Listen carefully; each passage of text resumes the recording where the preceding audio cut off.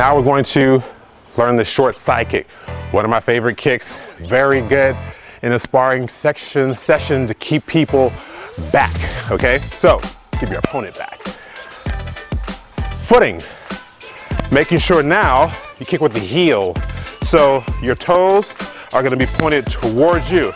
You know how we had to switch our hip over for the roundhouse kick? You're gonna do the same thing for this kick. Turn the hip over a little bit. This time you're gonna aim with the heel.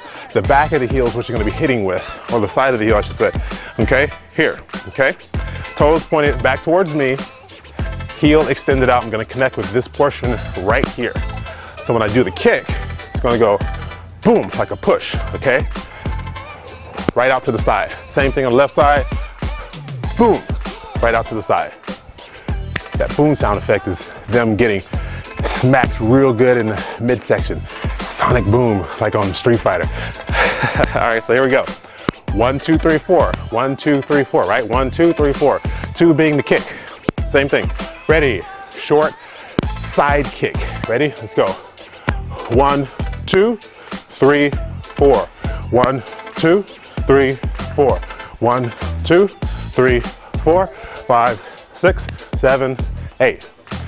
Easy, right? Easy peasy. Nice fun kick. Nice hard punchy kick. Same thing here. Do it on the left side. Left leg. It's gonna be full extended. Ready. Get in our fighting stance. Guards up. Minimal target. Ready? 1, 2, 3, 4.